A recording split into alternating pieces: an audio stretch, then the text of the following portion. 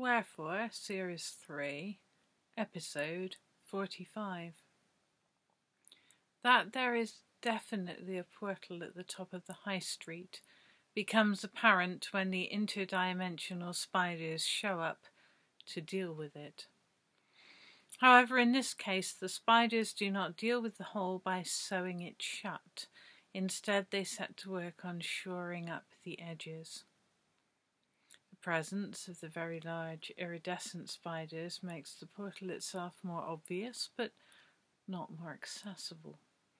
Positioned as it is amidst the disturbing metal toadstools at the top of the street, where there is also a small playground, the location is attractive to children. They are divided evenly between those who scream and flee and those who find the monstrous spiders add to the general attractiveness of the portal into the unknown.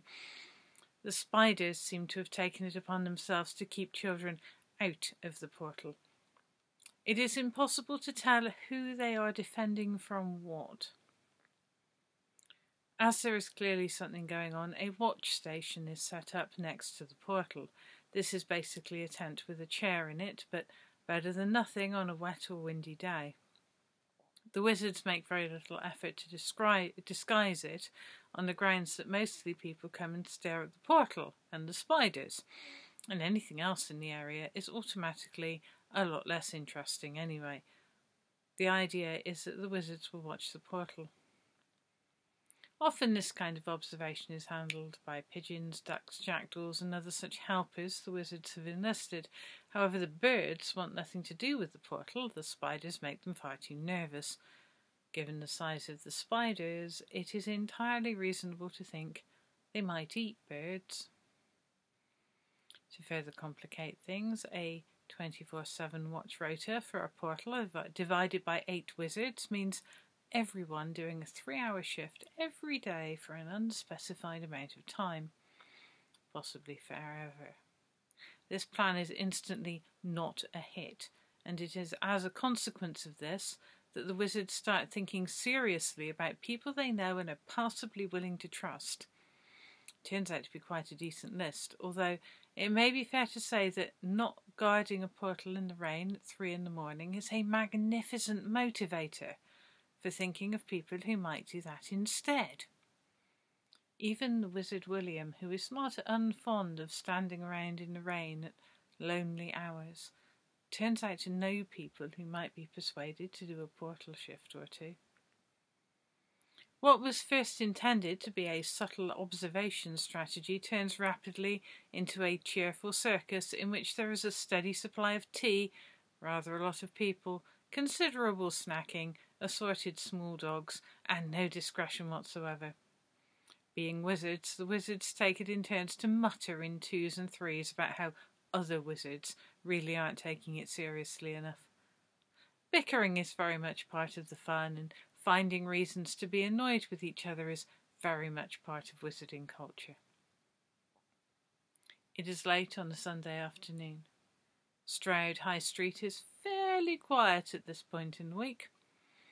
The wizard Wigston and Professor Bob Fry have a pair of old-fashioned stripy deck chairs, a thermos of hot water, and a teapot, having long since agreed that bringing tea in a thermos would be barbaric. They have cups and a little jug for the milk.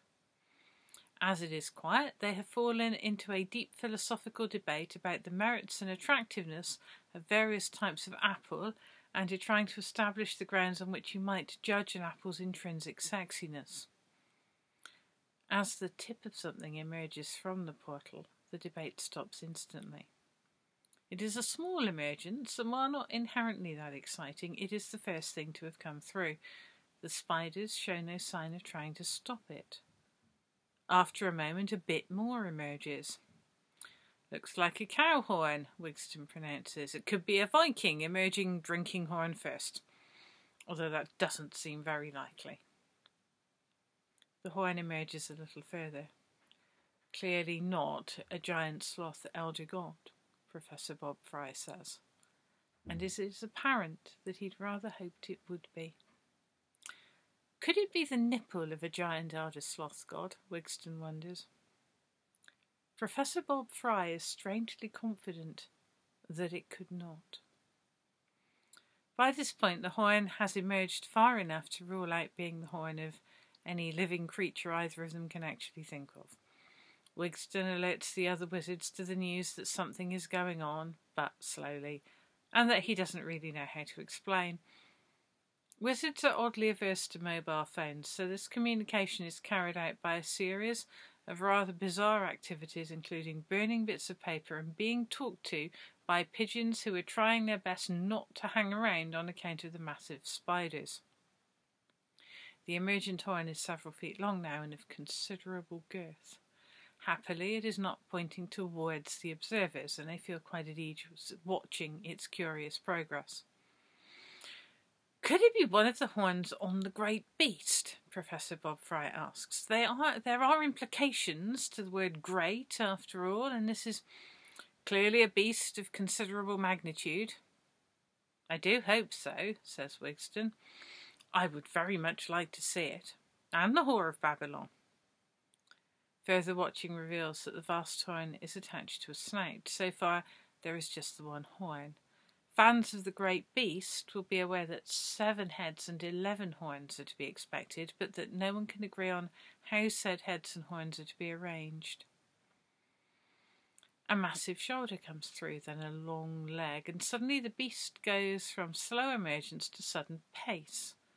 It is a vast and thunderous blur charging off down the high street with its 2 human admirers chasing after it. They catch up with it a little while later at the bottom of the high street, where it is cautiously nibbling at the yellowing leaves of the ginkgo tree. I do believe it's an elasmotherium, says Professor Bob Fry. How marvellous! Perhaps we can feed it a few conspiracy theorists, Wigston says, eyeing up the mouth of the creature and wondering about dietary preferences. They are notoriously fussy eaters, says Professor Bob Fry. It might be why they died out. We'll just have to look after it, says Wigston, whose fondness for ridiculous beings knows no limits. Just think, says Professor Bob, we could have Stroud Elasmotherium Day.